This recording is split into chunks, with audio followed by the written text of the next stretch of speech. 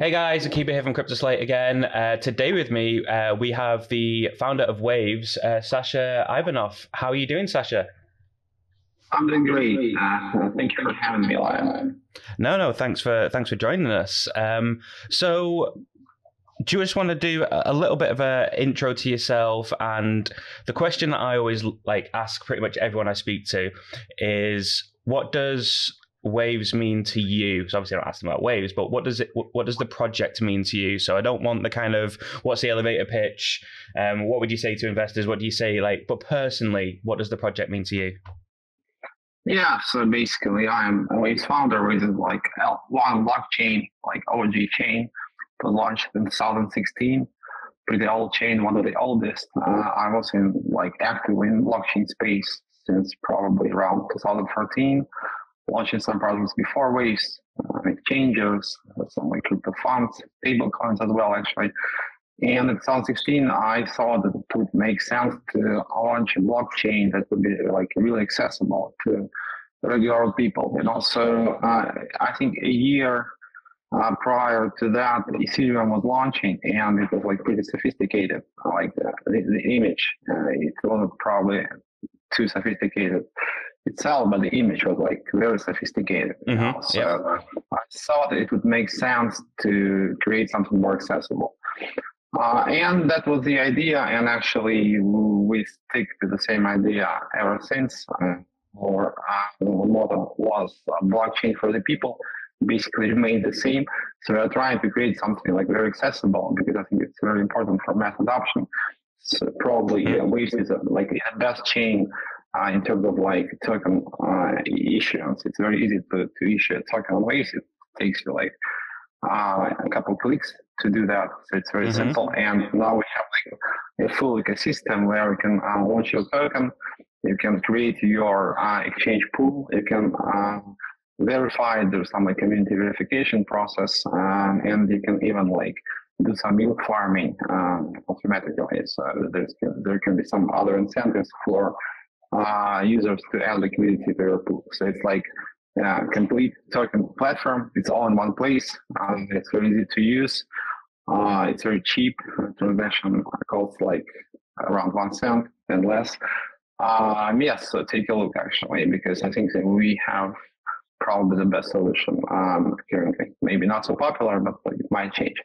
And for me, Waves is exactly this. I'm trying, blockchain is something that you encounter only once in your lifetime, so those like paradigm shifts, they happen not so often. So before blockchain didn't have working decentralized technologies. This is like the first attempt to create a decentralized mechanism for actual systems, So before blockchain, we have had only like centralized systems, like throughout the history of humanity. So those paradigm shifts don't happen very often. And for me, blockchain is something that I really like to do, and I think it's not about like money making profits. It has to be sustainable, but that's about it. I'm focusing on the actual technology because this is what I like to do. So it's something that I really like, not as a business, but as just as something that I do in my life. Yeah. So you really believe in blockchain technology, like personally, like it is just a passion to you, is it?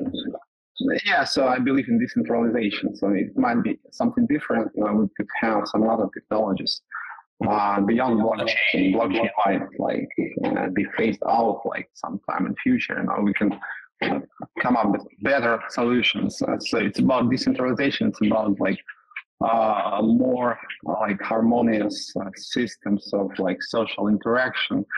And I think blockchain is like the first step in that direction. So, given the sort of the passion that you're talking about there, let's start with probably, I imagine, was one of the most difficult things for you to sort of manage on that was the kind of the loss of peg for USDN. What was that like for you personally when you saw the coin start to depeg? What was it like watching it kind of fall, and what happened kind of behind the scenes from your point of view? Yeah, so there was like a lot of market manipulation during the spring, not only with Waves and our stablecoin, but everybody knows about Luna. So we had something similar, like on a smaller scale, of course, but it was similar to Luna situation. And our stablecoin Neutrino USDN is built differently from Luna, so it has no connection to Luna. So it was impossible to depeg it, to make it the spiral. And people probably did not realize that. They thought it was something very similar to Luna. We did have a couple like weak spots in stablecoin setup, but it was still impossible to depeg it completely. Yeah, so I mean, like the lowest you hit was like 0.8, was it 0.76 or something? And it seemed to recover twice. So obviously it happened prior to Luna and then around the same time as Luna. For those that believe that it was market manipulation that caused the collapse of Luna, I mean, there was a couple of 100 million that was dumped on Curve over the weekend. And I mean, I'm in the camp that does feel like not everything adds up, at least. Do you think, is it possible that USDN was kind of a bit of a test case by whoever was involved? Do you think it was maybe the same people? I think actually they were more or less the same people, or there was some overlap, because I don't think it was one group actually. But it's like, I'm not gonna like discuss any conspiracy theories, so because I'm not really interested, So and basically, it's pretty easy to depeg any stable coins, even USDT. They try to depeg USDT as well. Basically, you manipulate curve pools, you manipulate liquidity. You just can withdraw liquidity from curve pool, and that leads to some like depeg, and it has to be like rebalanced by arbitrage. But in our case, it didn't happen fast enough. So because it wasn't supposed to be really fast. So I didn't actually worry too much about that, because I knew that the peg would be restored through arbitrage. But arbitrage is kind of like slow. So it takes days actually to rebalance that, because otherwise we would have had the same situation that Luna had. If like our arbitrageurs could act like too fast, probably the spiral situation like could be like more probable. So you have to limit arbitrage. So it takes time to rebalance it, and in several days it just returns to peg. So I think it's kind of okay for algorithmic stablecoins. I'm not saying that it's perfect. Of course, we have to make sure that these situations are really like impossible in future. But you always can manipulate market liquidity. So you can always attack the peg, and you need to come up with some mechanics to restore the peg, because it can be broken, because through just like dumping the coin into the order book, so you can't do nothing, you can't do anything about it. So I mean, you have to, please. I would say, so like currently, like it's kind of for the last couple of months really now, it's been sitting around kind of 98, maybe 99 cents. Is that where you now expect it to just stabilize and stay, or should, in your view, it be getting closer to $1 over time? Because I know you've got a few different mechanics in place, haven't you, to restore the peg? Yeah, so basically why is it like now $1 now? Because there is some sell pressure. So we have like some other issues in the Waves ecosystem. For example, there was a lending protocol, which is called ENDORSE. I wrote about that, And there is a situation when the market crashed, there was like a lot of debt accumulated in ENDORSE. And now, like I personally assumed all that debt, and I liquidated it. It's half decentralized, half centralized. So basically, community can actually get USDN for them to liquidate. And part of it, centralized, we are selling some USDN as well. So, but we do it in such a way that USDN is not depeg, at least too much. So there's some, but Right. there's So still some sell pressure. Yeah. so the sell pressure is you basically at the moment, then, isn't it? Because it was like like $500 million, I think you took on yourself. I mean, what was that like? Like, okay, I've got $500 million of debt now. Yeah, it wasn't like, it wasn't fun, I must say, so, but I didn't see any other options because people were like speculating who had the debt, like who were like the culprits, and I think it was like a good decision to basically end all rumors. I just said, guys, okay, so let me just handle the situation. I'm responsible because I'm responsible for the whole ecosystem. So in a way, I'm responsible for everything that happens within it. So let me solve this. So I personally assume that, and I have no doubt that we will resolve the situation and everything will be back to normal. And it's kind of back to normal already because there's like a lot of activity, new projects are launching on Waves. But it's still something that we have to deal with. Probably it will take us maybe a couple more months to resolve it. But it's okay. It's like, so you have to go through this sometimes because I think it's a good learning experience, and you understand that probably we have some other situation in crypto now when we have new players with a lot of funds, a lot of resources. So we have to probably work on more robust architectures, so and what doesn't kill us makes us stronger, so it's gonna be useful for us eventually. So with all that in place, obviously there's still been, you said about the controversy and there's still been people that have called Waves a Ponzi. How does that make you feel, given that you've taken on $500 million worth of debt? Yes, but so you should differentiate between paid fund and genuine misunderstanding, because there was a lot of paid fund and it was very obvious. You can see those bots. I can see bots on Twitter. If I can see, I can tell you whether it's a bot or not because I was looking at a lot of Twitter accounts and it's pretty easy to see. They actually getting better.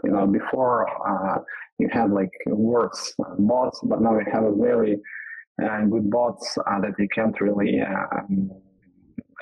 they're the same as normal users. So when you look at a certain Twitter account, you can't be 100% sure whether it's a real person or not. But yes, so it was paid fund. People try to make money certain ways, and that led to USDN depeg. What can you do? So basically you have to understand that crypto is mostly about money now. So it's kind of reduced to monetary applications now only. And you have to deal with it. So if we have better chains with more scalability, maybe there's going to be some place for non-monetary applications. People will start doing some kind of DAOs, charity DAOs, will try to implement DAOs in the real world. But now we don't have that much capacity and bandwidth in blockchains. And it is all basically used up for DeFi, so basically for making money. So it's kind of not good. But what can we do? So basically what we can do is to basically work on scalability, and then we will attract more people, maybe not so focused on making money right here, right now, and maybe with long-term vision, So, but this is what it is. So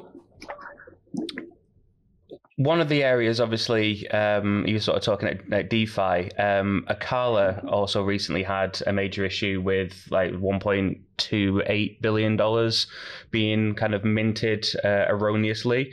What are your thoughts on how that played out and their suggested solution, given that you appear to have successfully defended a peg in a world where others have failed?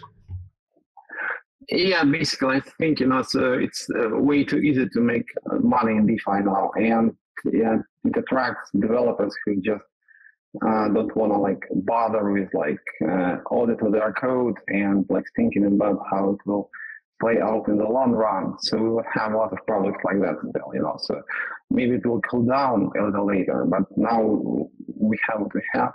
And Luna actually has been working for several years, but all those holes, all those errors in the architecture were quite obvious. I didn't look into Luna until the collapse, but then it was pretty obvious because they didn't have any fail-safe mechanism, So really wasn't there even? Yeah, it was crazy. Yeah, wasn't there even? There was a limit on the amount of Luna that could be converted into the stablecoin in a day, from what I could see in the contract, which surely had a major issue. I never really understood why that was part of their system. It seemed like they were set up to fail by sort of methodology within the contracts. Yeah, it was very strange. So I don't think it was some kind of malicious intent. I don't really think so. I don't think that. But it was just a blunder, just an error, So people, and they don't think about any negative consequences when you have a bull around. People are looking to make as much money as possible, and there they had so many huge crypto funds in Luna, and they have analysts. They have analysts that could just take a closer look at the architecture, and somehow they didn't. So this is what is really crazy, So, because there's high level people in all those crypto funds, but fund analysts who are supposed to actually research the project the funds invest in, and how it went past them. I don't know. It's I can't explain it. This is what is really strange here. So, I mean, one of the things that I like to ask about, because for me, the biggest, I wouldn't say it's actually the biggest, one of the major fallouts of what happened with Terra initially with USDN is the sort of the sentiment away from algorithmic stable coins. I accept that it's by no means perfect, but after everything that's just happened with Tornado Cash and the sanctions and USDC blacklisting addresses, TRM Labs now supplying an API to DeFi to tell you which addresses can and can't interact. That's not a DeFi world that I want. I feel like there's a stronger need than ever for decentralized stablecoins. Do you think we can get the market sentiment back towards them? Yeah, it's going to take a while for sure, because it was a pretty bad situation. I think I'm in crypto for 10 years by now, but I've never seen anything bad like that, So it was really bad because why it was so bad? Because you had some new players, and they basically played and manipulated the market, So yeah, it's pretty bad actually. So it's gonna take a while. I don't think the market will change. In general, we will have a bull run cycle again. I'm not so sure if it's good, because we need to understand that all those crypto winters and crypto summers are in a way a result of some kind of manipulation. They're not natural, I would say, So you have those they're not caused by the progress of the technology itself, So there's no connection between the level of blockchain tech and the current crypto season, whether it's summer or winter. Well, do you not feel like just sorry on that, the DeFi summer in 2020, I think the rise of DeFi surely had an impact in the last bull run and kickstarting it. I mean, I completely agree actually that the speculation from there obviously takes us to the all-time highs. But do you not think that DeFi summer was the impetus for it, and that wasn't revolutionary in technology? No, I don't really think so. I don't like the current DeFi setup in general, because it can't work without incentivization. It basically started with Uniswap and liquidity pools. They wouldn't be so big without incentivization, external incentivization, because you have impermanent loss. So when you just add liquidity to swap pools, very simple swap pools, the way you have in Uniswap, you must probably lose money. So you have to pay people for for their liquidity. There has to be yield farming. So yield farming is kind of like baked into DeFi, so you can't do without, because if it's just liquidity, you have impermanent loss, and chances are pretty high that you just like lose money, or at least you're not making money.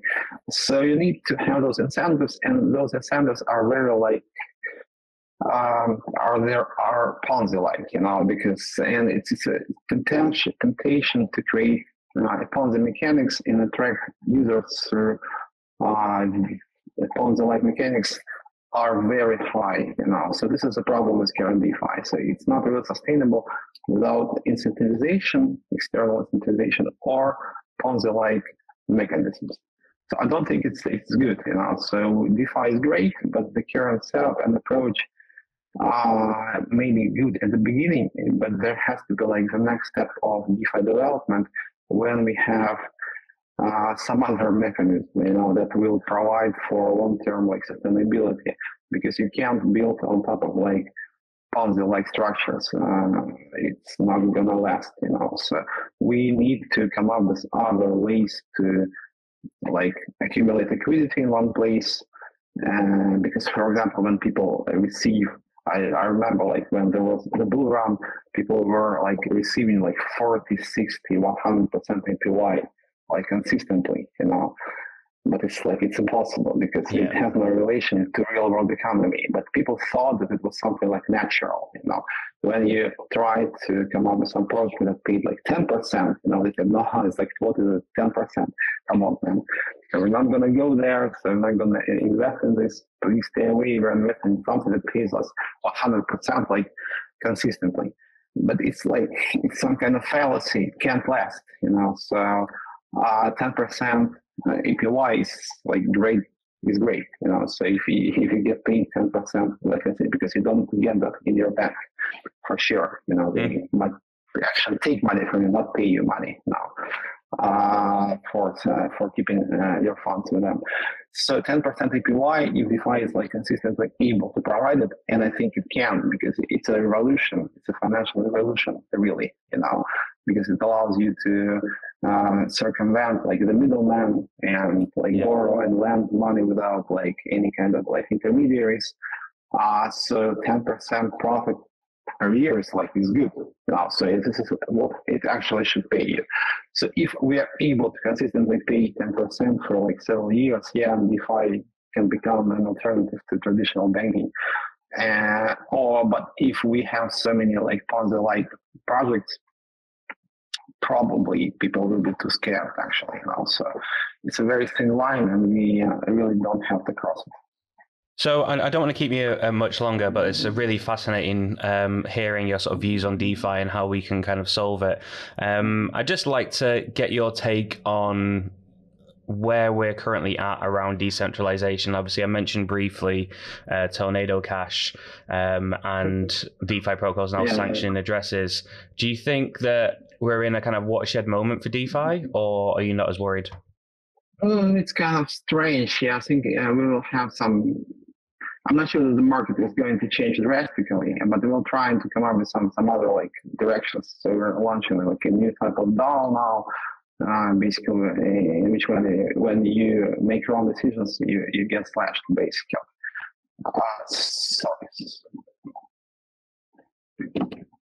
Sorry, there was some call. Yeah, can you hear me?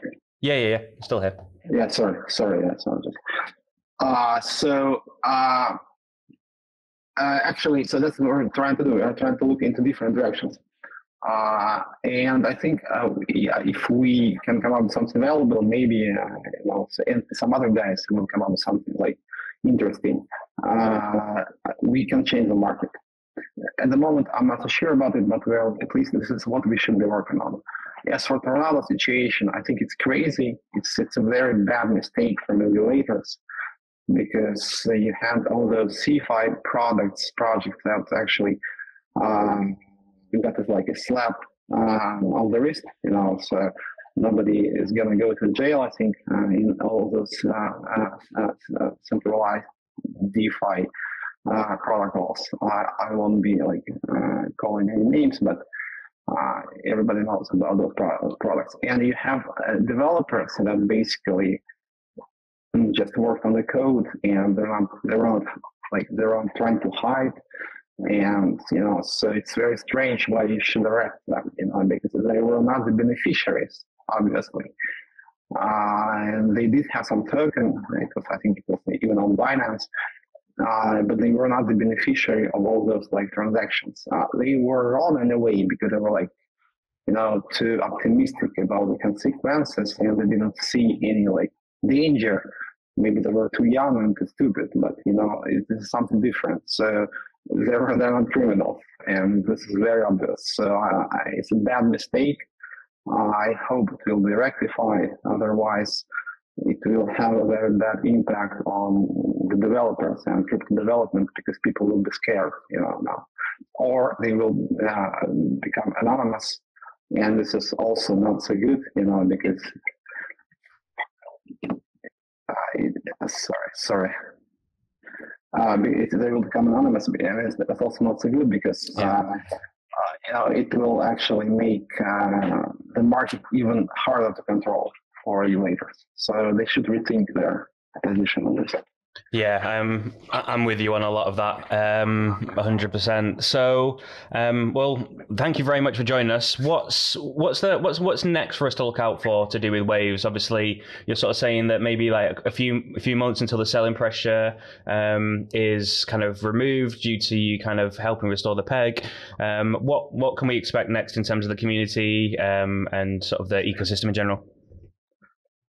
Yeah, so basically we're going to be launching, I think at the end of the year, the new version of the protocol, Waves 2.0, or the Waves, as I like to call it. And before that, we will be launching the new DAO, and it's not going to be a DAO focusing exclusively on Waves.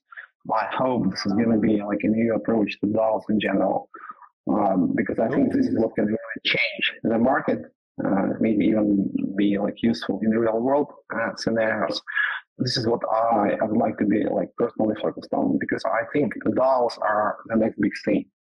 Not even DeFi, but DAOs, because if we can, not us, maybe somebody else can create a DAO with hundreds of billions of dollars in it, it can start competing with real world structures as states, governments, corporations, and this can be really big. And I think this is what crypto is about, not about borrowing, lending, and TradeFi. It's about creating new social structures and improving the old ones. Fantastic. I look forward to seeing more about that. I think you're completely right in terms of a DAO. It's just a mechanism by which we can kind of create decentralized lobbying, activism, making change. I think there's a lot can be done. We've seen some potential use cases for that with kind of Constitution DAO and the such in some of the experiments. So excited to see where that goes. Thank you very much for joining us, Sasha. I'll let you get about your day and finally pick up that phone call. Let's stay in touch. So thank you. Bye. Yeah. Okay, guys, that's the end of the video. Thanks for watching to the end. It really means a lot. If you're interested in watching more content like this, subscribe to the channel. It doesn't cost a penny. If you could like the video, it really helps it get out there in terms of the algorithm. I know everyone says that, but it is true, unfortunately. And leave comments below about sort of what content you'd like to see next, who else you'd like us to interview. We've got a massive Rolodex of people. We're trying to find really interesting projects and getting a different angle for you guys to get some insight into the industry. You can follow us on Twitter, so at CryptoSlate, or myself, I'm Akiba Blade. And obviously the website where the majority of our content is CryptoSlate.com. So go there now. We have a membership, which is called Edge, where you can get insights, data, exclusive articles, some really great stuff. And there is some cool stuff coming up with Edge for Edge members in the not too distant future. So check it out. And until next time, have a great day.